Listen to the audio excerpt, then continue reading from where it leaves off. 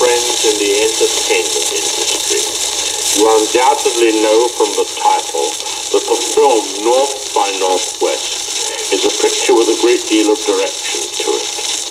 And I hesitate even to add that some of the principals in it have names and reputations not entirely unknown to the public you serve. Cary Grant, Miss Eva Marie Saint, and James Mason, among others. It seems academic, too, for me to suggest that this film is one of the greatest adventure and mystery stories ever produced, and that it does not require a shred of paid advertising to help you publicize it to your discerning public.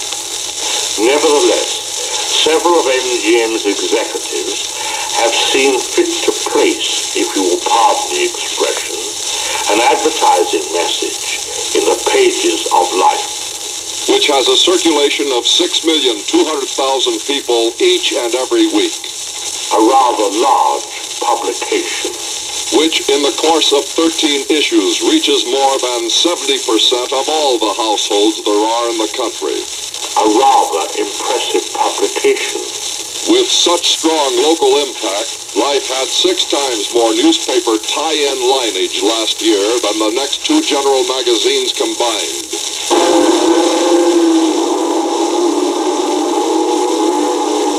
In the event that you should hear voices in the background, please do not be disconcerted. These are merely recordings from outer space. No other magazine gets results so swiftly, so surely.